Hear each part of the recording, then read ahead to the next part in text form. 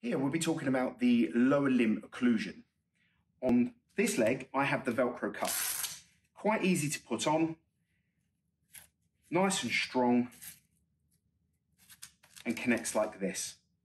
Again, you need to make sure that you have 2 or 3 fingers that you can fit underneath, that it's not too tight. You're looking somewhere between 60 and 80% of total limb occlusion pressure. The negative here clearly is that we can't measure this with the Velcro cuff, so you are a bit subjective on this occasion. On the other leg, you can see that I have the pump cuff already attached. I have the pump ready here and connect and hear the click. So it's ready. Again, 60 to 80%, depending on your outcome with your patient, close the valve and pump the cuff. This allows us to be much more accurate in our limb occlusion pressure, or LOP.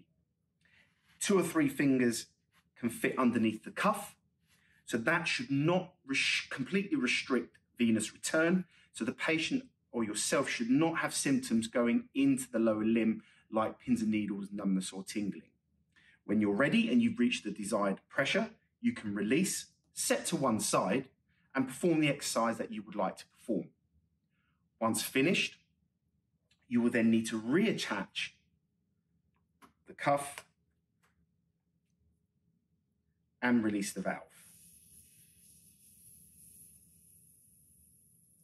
Once released completely, then you'll be able to release the cuff. Just make sure that the patient is comfortable and they're not getting any symptoms into the lower limb.